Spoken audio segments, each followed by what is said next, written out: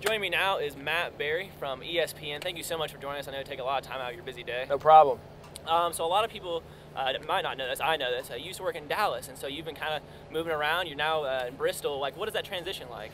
Well, you know, when you work at a place like Dallas, you're in a top 5 market, and you're covering the Dallas Cowboys, and you're covering big-time high school football and the Mavericks. When I was in Dallas, the Mavericks won the NBA championship. The Rangers went to back-to-back World Series, and so you get accustomed to covering big-time sports.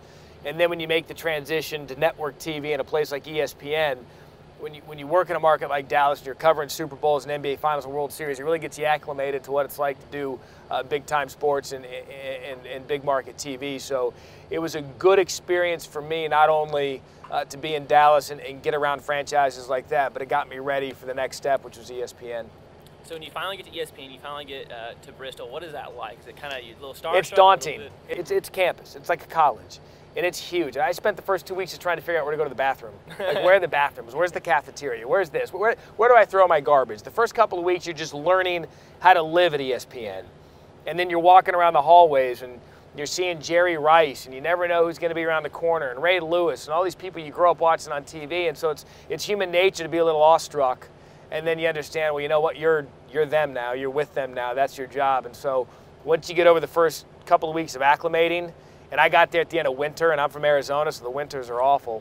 Once I got used to just being in the building, it's TV. It's the same camera, the light's still red, the teleprompter's still there, the TV's still there, so it's just TV again. Okay, so you're now at ESPN, obviously a much bigger field, and so you're actually on the road, coming here to Stillwater. What is your impression of Stillwater so far? Well, I love Stillwater. I worked in Oklahoma. My first TV job was down in Lawton, Oklahoma. And I worked here when Les Miles was the head coach at Oklahoma State, and obviously Stoops was still at OU. So I'm very familiar with the area, what football means to this area. I saw Les build this thing up to where it was when he had Rashawn Woods, guys like that played football here. Tatum Bell was on the teams when I was here. So I saw kind of the birth of where this place was headed.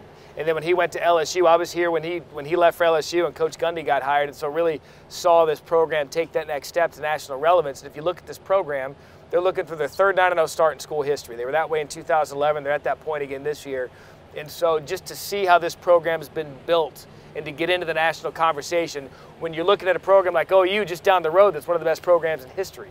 So it's very impressive how Oklahoma State's been able to do this. And so it's got to be a little bit hectic. I mean, not knowing where you're going the next week, you can't really prepare necessarily for it, right? I make the joke that it's the end of August, and you're going to wake up, and it's going to be Christmas. And here we are a few weeks away from Thanksgiving.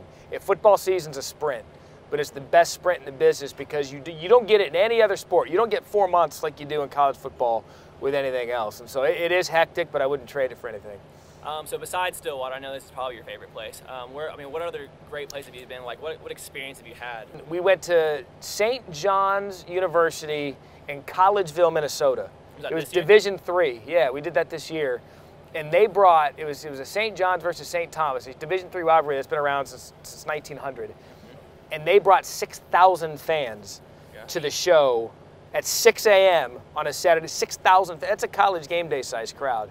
And the energy that they poured into that, it's something that myself and my co-anchor Sarah, we'll never forget it. It was an incredible experience, and that's one of those things that when you go, you're like, this is the best job on the planet. Last question, we'll let you get back to your work.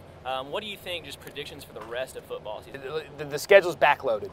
And what you see today as we sit here is going to be completely different than what you see in the final week of the season. Keep this in mind. I've been pointing this out all week on ESPN.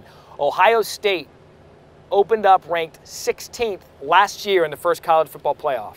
They didn't crack the top 4 till the final one.